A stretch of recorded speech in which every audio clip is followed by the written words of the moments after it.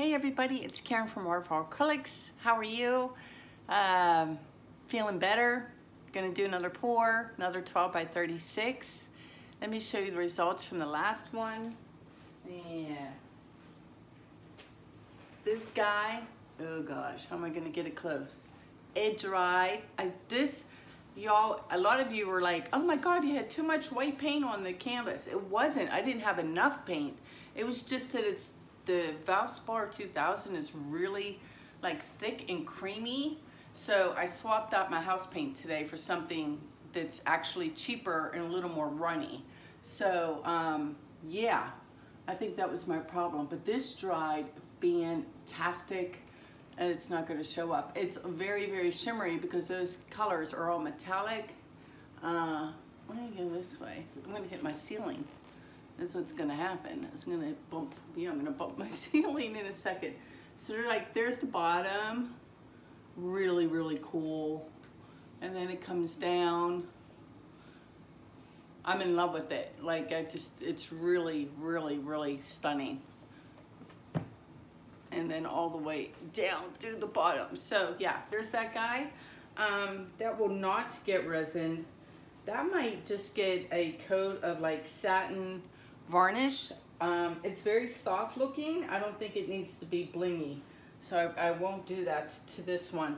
But that'll be up in Etsy in about a week. I couldn't get over how fast it dried, like lickety split. Anyway, let's get started. Let me get you down. There's my new, go ahead. Yeah, that's pretty good. I go this way. Yeah, it's really, look at that. I have about 4 inches from the edge of my counter. A little scary, but we'll roll with it. So the house paint I'm gonna use today is Glidden Essentials in semi-gloss. I made up a little over 2 cups of it right here, and I added almost a 1/4 cup of GAC 800 to prevent crazing, and it is definitely not thinner but more fluid than the Valspar was. So I'm going to go ahead and give this a pour across. Oh my gosh.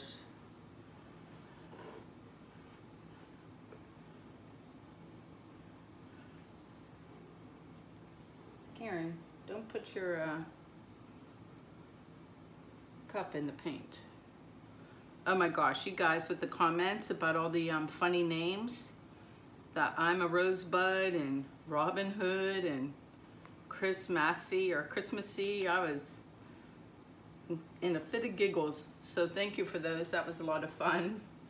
All the other ones, the inappropriate ones that I won't talk about, they cracked me up too. So we're gonna leave it like that. And I can add more paint on the sides. We're gonna use, today I have fluid acrylics and mixed in with my SheleeArt pouring medium, which was using the, I'll just put it up because I can't remember and I can't see the can from here. It's HGTV base 3 something. So it'll pop up on the screen.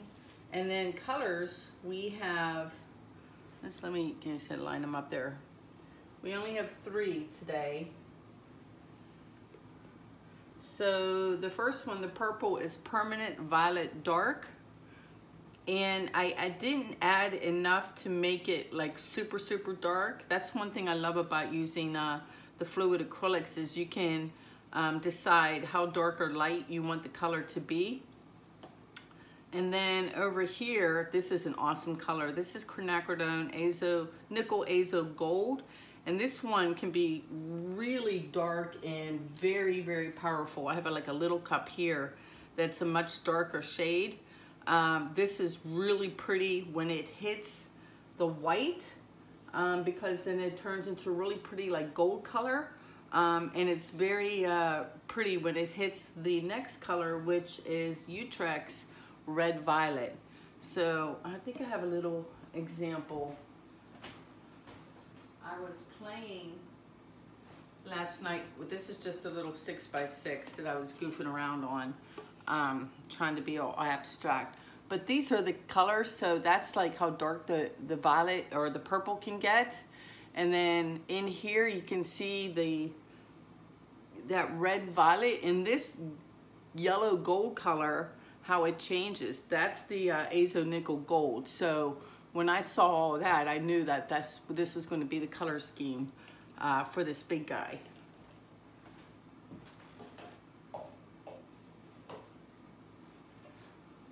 And then my cell activator is the usual. This is Amsterdam titanium white. It's a 4:1 ratio. I'm getting really low on it, but I did use my Australian flood floetrol today. And then I did make up the cell activator in black as well. I don't know if I want to use it though with these colors because we're just, I don't know, I feel like it's too stark. We'll see. We'll see. But this is carbon black with the the Australian flood floetrol. And to all my Australian friends, my heart is with you. I did a pour last night trying to look like flames. It's on my Facebook page because I didn't want to watch the news, and then I broke down, and it's just so awful, you guys. Oh my gosh, I'll cry over it. It's just, you know, and I've never even been to Australia, but you know, just, gosh, I can't even talk about it. You're in my thoughts and prayers though, my goodness. All right, so I'm thinking about my order. And what do I want to just do, dark to light? I do want the white to hit this. So I think I will. I'm just going to go dark to light. And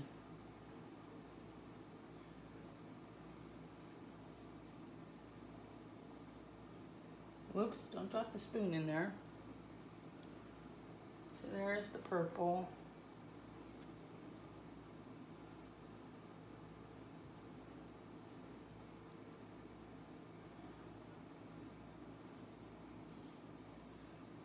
There's the red violet. And again, if this doesn't work out, I will swipe it just like last time. And a couple of you wrote saying, use a paper towel, use a paper towel. And I have used paper towels and I can do that, and I will do that today. I just really want to, you know, conquer using the tool that's made for swiping, which is that really long, skinny, what did I do with it? With this guy. Because that's what this is for. So I wanted to, like, you know, become proficient in using the tool that you're supposed to use for this. Just like a little, you know, artist thing. But I do agree that the paper towel or the plastic sheets work really well. All right, here we go. Give this a mix. This is slightly thinner than these.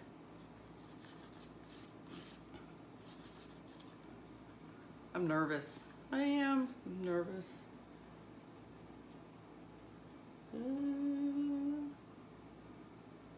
The big guys are always nerve-wracking, right? All right. Grab the hair dryer. Here goes nothing. We'll see if it moves better today. All right. Cool air. Oops.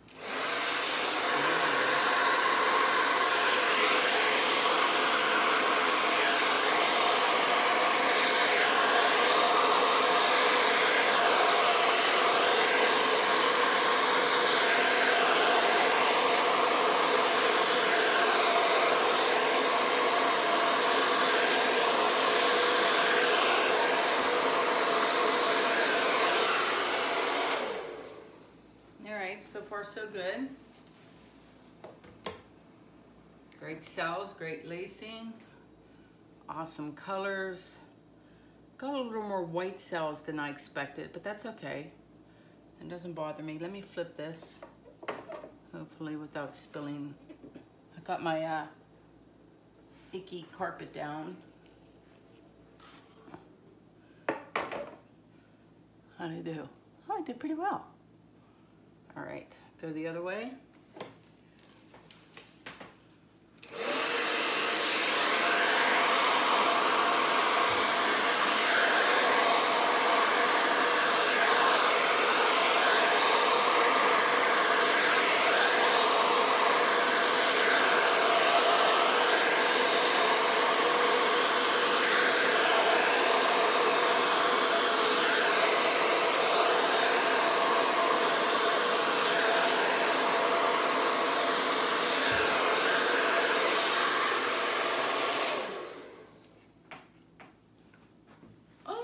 Much happier. Still have a little bit of a straight line, but let's see what happens when we give it a tilt. Really pretty. I'm just gonna let it settle for a second. And so far I'm like all neat on my counter. I should shut up though because I'll jinx myself. Amazing. Amazing. A couple little parts like the big glob right there. Let me grab a popsicle stick.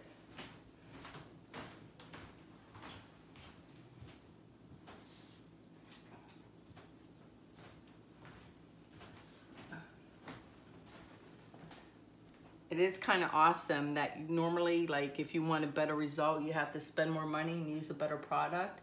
This was the opposite. Like, the cheaper house paint wins the day, which is awesome.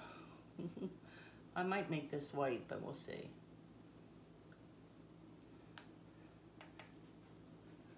This one's just too globby right here.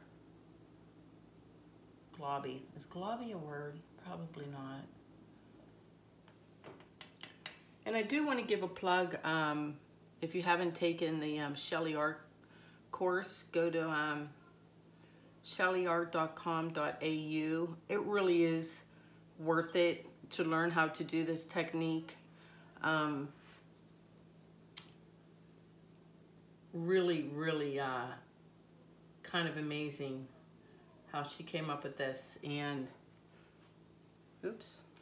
I just kind of love it. This is looking really great. Like, so great. I wish it was just all the way to the edges. Because now I'm afraid to tilt. I'm wondering if I should add some white just to help things move a little bit. Let's give it a little baby tilt. And we'll see how it goes. Oh, and if you do sign up for the course, there's a link in the description to get 15% off. Just use my code. Which is awesome. See, oh, I wanted to point out too. So this Azo Nickel Gold, see how it's like a bright sunny yellow here, but it's more orangey in other places? I really like that. So the Permanent Violet Dark and the Azo Gold are transparent colors, and that Red Violet, like this shade here, that is opaque. But I gotta say, everyone like, oh, it works better with transparent colors. I haven't found that to be the case. I just use whatever I want to use. Or maybe I just been, you know, had some dumb luck, I don't know. All right, tilting time. I'm gonna give a little blow with my mouth right here. That's the only, this is all, see how this is all marrying up so I don't have that line. But right here, it needs a little something, something.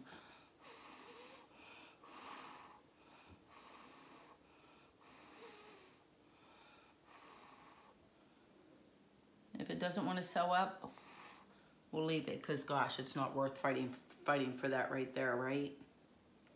All right, let's go your way first and see how much of this moves.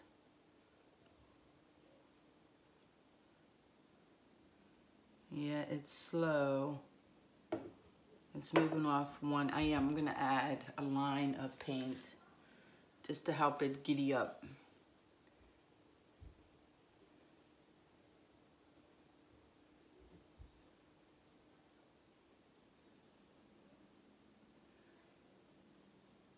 I don't know if I told you guys about my daughter had a sleep apnea test because she has all kinds of physical deformities in her sinuses and inside her face and her palate of her mouth and everything from her birth mother drinking alcohol while she was pregnant, and then Chloe was 3 months premature on top of it, so her insides are a bit of a mess. Well, anyway, the sleep apnea test came back like really mild. They're like, oh, just use nose spray. So I'm really happy about that. So that means she is breathing at night. And then now she's wearing a, kind of want this side to go. One side's going, but not the other. Why aren't you moving? She has to wear an eye patch for 2 months, like 6 hours a day. I'm cheating by pressing on the bottom of the canvas. Look at that. Missing a corner right here. I am not going to worry about that corner. This one too. I'm not going to worry about that right now. Let me see if I can. No, I don't trust myself flipping it. I'm just going to have to tilt toward me. So if I lose some of this off frame, I'm sorry. Let me add my white. Well, anyway, she has to wear this eye patch, and then she has to get surgery to correct the muscle in her one eye. And you know, like how kids are, like we have to like yell at her to brush her teeth, like go brush your teeth. You know what I mean? Like kid stuff that they don't want to do. But with the eye patch, for whatever reason, she has been so good about, like, she has to wear it 6 hours a day, right? She gets up and she puts it on, and she's like, okay, it's 9 a.m. I have to wear this till 3, and it's just weird how kids, you know, some things they're just very responsible for, and other things you have to fight with them. I've been kind of proud of her. Not kind of, I am. So I got up this morning and there she was, like, making herself some Eggos and wearing her eye patch. I was like, go girl. All right, sorry, I was being really careful there because I'm in love with it and I don't want to wreck it. All right, let's go the other way.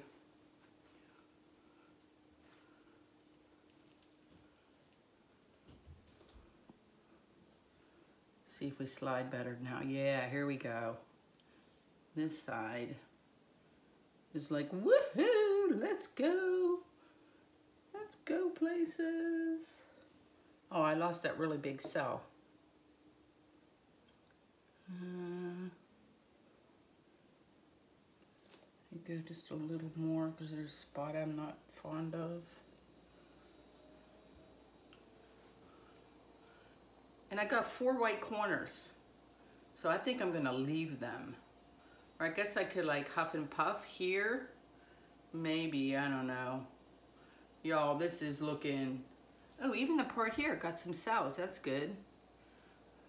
This is looking really great. Oh my God. Let me go back the other way just a little bit.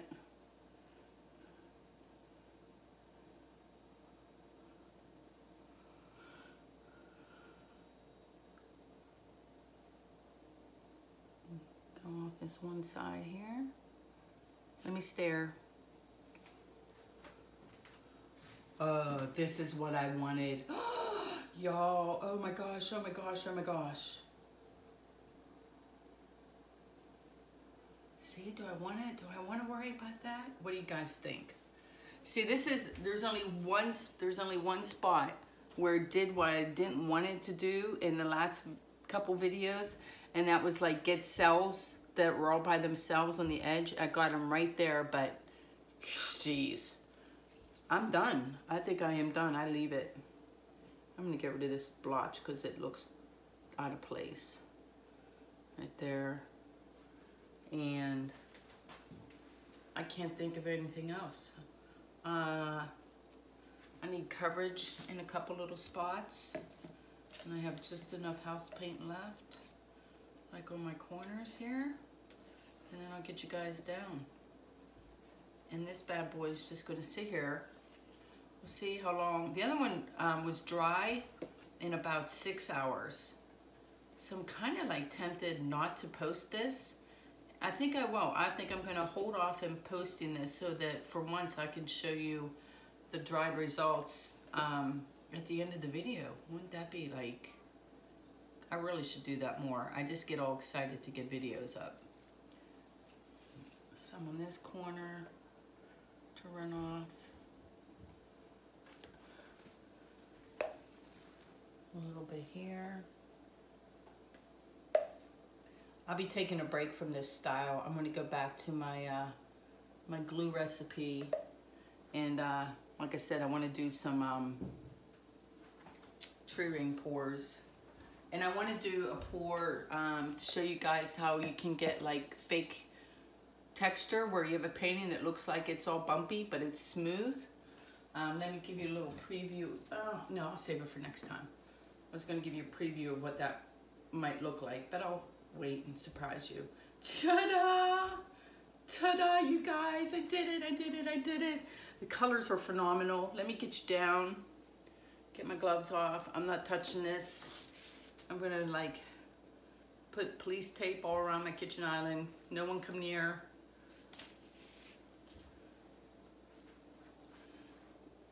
I hope I don't turn you off.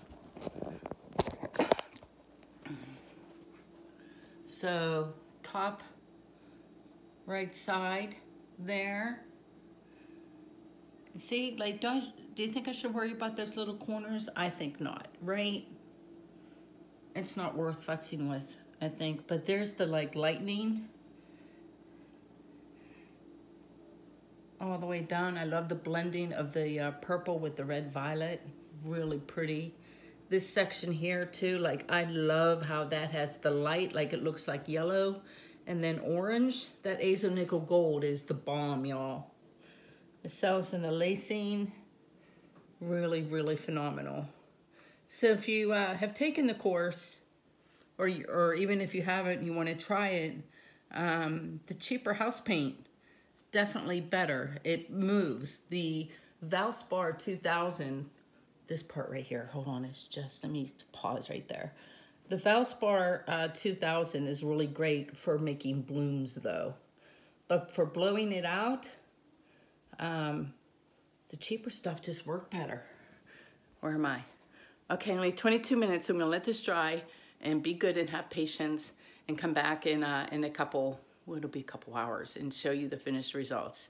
Take care, see you soon. Hey guys, I'm back. It's a day and a half later. Before I show you the dried results, I wanted to give a plug. I'm holding a little, it's really not an auction, but a giveaway on my Waterfall Acrylics Facebook page. There's a link in the description. If you go there, you'll see a post where if you donate to any charitable organization in Australia that's dedicated to helping the wildlife there that are being, you know, decimated by the fires. All you have to do is donate. I don't care if it's $1, $5, $10, whatever you can give. And then just let me know in the comments that you donated. It's honor system. And on Tuesday, I will take all the names of the folks who have donated and give away a free little painting here. It's an 8x8. It'll be resined, shipped free anywhere in the world. So please consider donating today. And let's show you the good stuff. So here's the dried result. I'm just gonna hold it up, I guess, like this to show you. You know, it's kind of hard. I can't get it, it's all long and skinny to get it this way. So we'll just go this way really well. I did go ahead and blow out the four corners. You know I would afterwards. I don't know why I just didn't do it on film, but really just amazing. High drama on this guy. It'll look fabulous, like on a long skinny wall, you know, like a white wall, big pop of color. Really, really great. So super happy. It's very glossy. From the high gloss that Sherwin-Williams HGTV house paint I used as the base. It came out super glossy, but I am going to resin this baby. Just because I know it's canvas. I usually don't resin on canvas, but it's long and skinny and it'll be able to support the weight. And this one definitely calls for the bling bling. So yeah, there she be. I hope you guys like it. I love it, and that's it. I'll see you guys next time. Take care, y'all. Bye-bye.